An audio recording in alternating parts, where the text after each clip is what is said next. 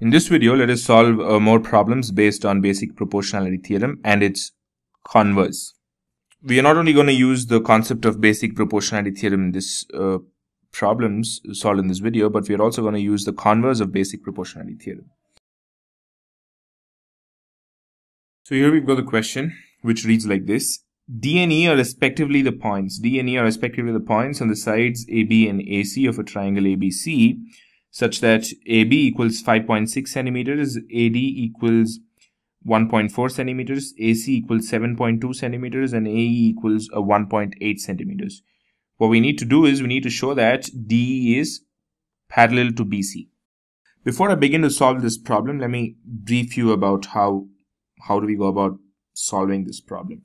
Now, we know that the basic proportionality theorem, the problems we were solving till now, dealt with problems like, now, the data would be like DE is parallel to BC, and, we may have to find that, we may have to find the value of AD, the length of AD or AE or something. But in this case, we've got the lengths of AD, AB, AE, and EC.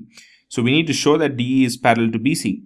So what is happening here is we're basically looking at the converse of the basic proportionality theorem. The non-converse or the usual basic proportionality theorem, what it said was, it said that if a line is parallel to a side of a triangle, then the other two sides will be divided by that line, in equal ratios. So here, since now we've got the lengths of all the sides, that is AD, AE, and AC, we just have to prove that AD by DB equals AE by EC. That's the ratio that we are looking at. So that is what we need to be equal to prove that DE is parallel to BC. So let's start solving that. So we've got AB, which is equal to 5.6 centimeters. We've got AD, which is equal to 1.4. Now we need DB, right? So DB is nothing but subtracting AD from AB. So we just have to subtract this. We get DB. So AD minus AB gives you DB. That is nothing but 5.6 minus 1.4 is 4.2 centimeters. So we've got DB as 4.2 centimeters. We've also got AC, which is equal to 7.2 centimeters. And we've also got AE, which is equal to 1.8 centimeters. So subtracting AE from AC, we get EC, right? So we get EC, which is equal to 5.4 centimeters. 7.2 minus 1.8 is 5.4 centimeters. So we've got all the data now. We just have to prove that AD by DB equals AE by AC. So let's do that. We have AD by DB. So let's replace the AD and DB by their values. So AD is 1.4 and we've got DB as 4.2. Now 1.4 goes 3 times in 4.2. So we've got a ratio of 1 by 3. AD by DB is 1 by 3. So now we need the ratio AE by EC. So we've got AE as 1.8 and we've got EC as 5.4.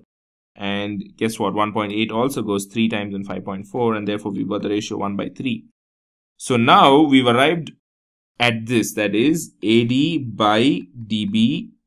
The ratio of AD by DB, which is equal to 1.3, is also equal to AE by EC because that ratio is also equal to 1.3. Now, since these ratios, that is AD by DB equals AE by EC, we can definitely say by the converse of basic proportionality theorem that DE is indeed parallel to BC. So hence, we've showed that DE is parallel to BC. The problem as such was pretty simple. We just have to kind of brush up the concept of basic proportionality theorem and its converse. So let's quickly solve another problem based on the converse of basic proportionality theorem.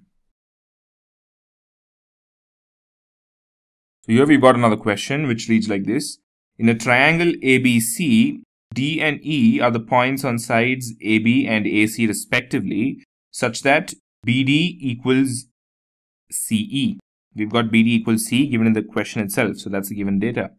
So now if angle B equals angle C, show that DE is parallel to BC. Well, another converse of basic proportionality theorem concept. So let's see how do we go about solving this problem. Now in triangle ABC, the given data is that angle B equals angle C. So now if angle B equals angle C, the sides opposite to equal angles are equal, right? So that's what is the concept of isosceles triangle. So therefore we've got the side opposite to angle B is AC and the side opposite to angle C is AB. So we've got AC equal to AB. This is because sides opposite to equal angles are equal. So that's what we've arrived at. So now AC equals AB. Now let's write AC as AE plus EC and let's write AB as AD plus DB. Right? So that's what we're doing. So it is also very clearly mentioned that BD equal to CE.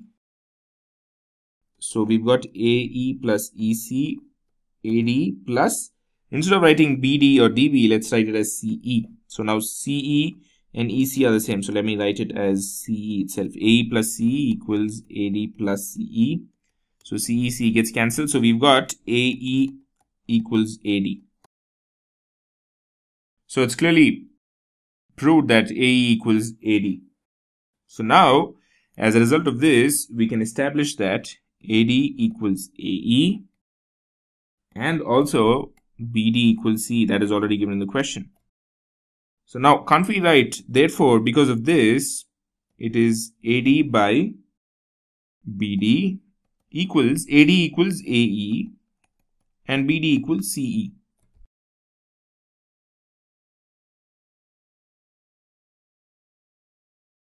If this is established, then what it says is, it says that DE has divided the sides AB and AC in equal ratios, that is AD by DB equals AE by CE.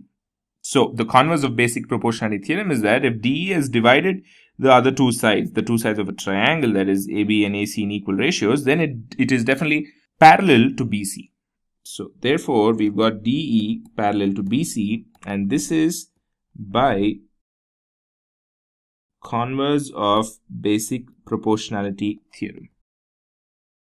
So that's all. This ends this problem. This ends this video. I'll see you in the forthcoming videos with more problems.